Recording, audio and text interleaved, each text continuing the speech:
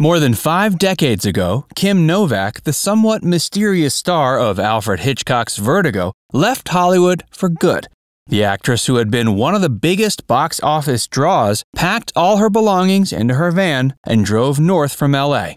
She decided she was finally done with the phoniness of the film industry. She was tired of being treated like cattle.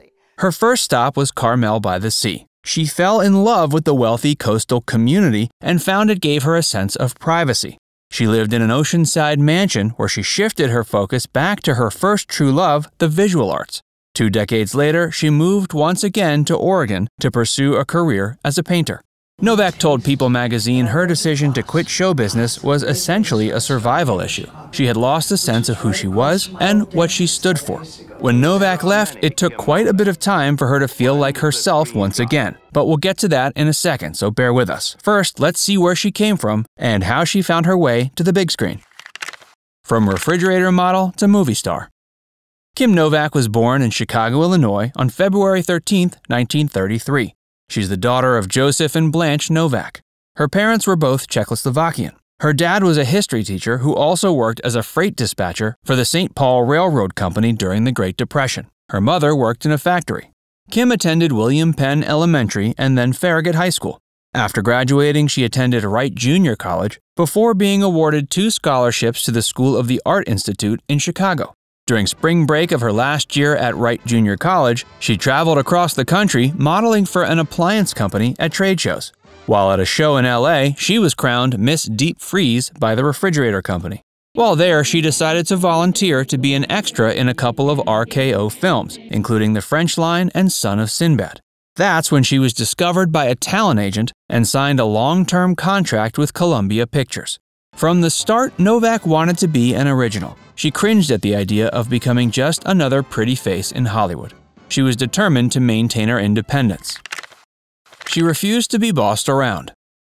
Columbia Pictures really wanted Novak to be their next Rita Hayworth. Rita was the biggest star of the 40s, but her career had been on a decline, and Columbia hoped Novak would swoop in and bring them the same kind of box office success Marilyn Monroe was bringing 20th Century Fox at the time. In 1954, Novak starred in her first role for the studio in the noir film Pushover. She followed that up by co-starring in the rom-com which premiered the same year. Both films were successful at the box office, and Novak's performances were especially applauded by critics. She starred in Picnic in 1955 alongside William Holden. She followed that up with roles in The Man with the Golden Arm in '55 and Pal Joey in 1957 opposite Frank Sinatra. In 1958, she starred in the biggest film of her career, Vertigo, with the late great Jimmy Stewart. Even though she was at the height of her career, she still felt like she was under the complete control of the studio, which was exactly where she set out not to be. In her memoir, Kim Novak, Her Art and Life, she explained she was both dazzled and disturbed to learn she was being marketed as some kind of Hollywood sex symbol. Even though she was kind of flattered by the gesture, she was willing to put up a fight for her identity. Harry Cohn, production director and bigwig at Columbia Pictures, wanted her to abandon her bohemian roots by changing her last name. According to him, no one would want to see a film starring a Polak, as he put it.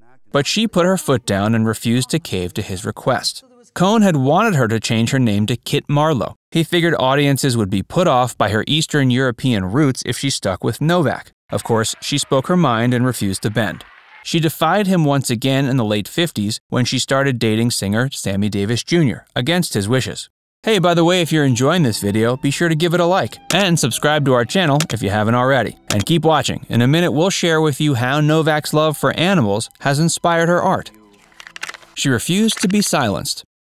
Novak writes in her book that Hollywood constantly pressures women to be seen and not heard, especially if they have a pretty face.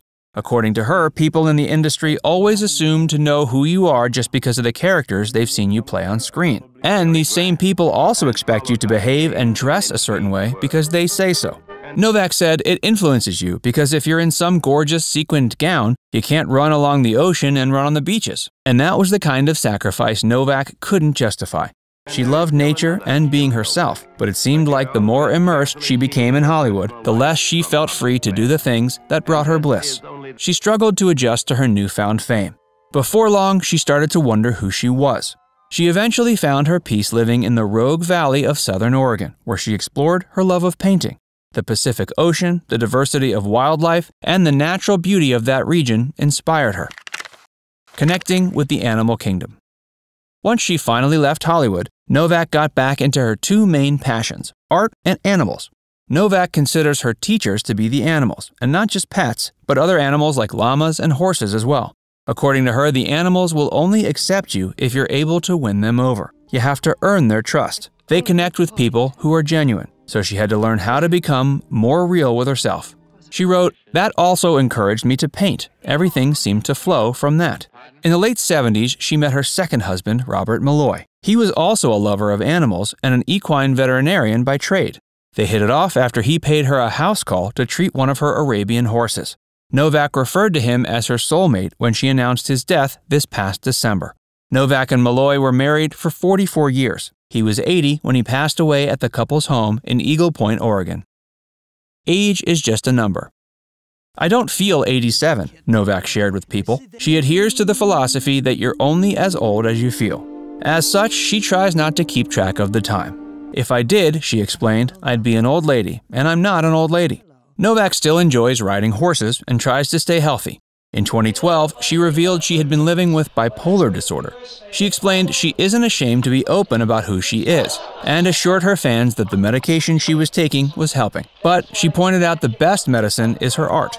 Novak is especially proud of her two favorite films, Vertigo and Bell, Book and Candle, and she's especially grateful for the time she got to spend with her dear friend and co-star, Jimmy Stewart, whom she applauds for not letting Hollywood change who he was. Novak is always happy when someone remembers her from one of her movies, but she hopes they'll also see her as an artist.